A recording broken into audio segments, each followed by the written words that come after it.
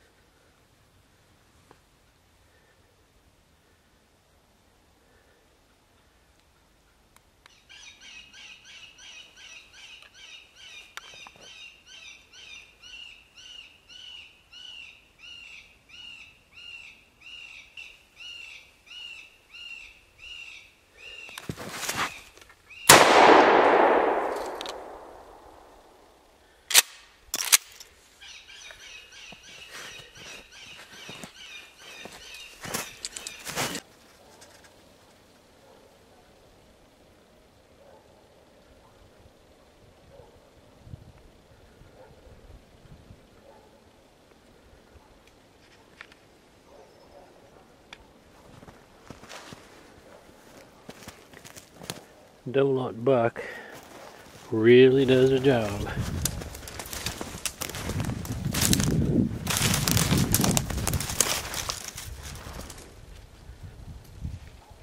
Don't know if you can tell or not.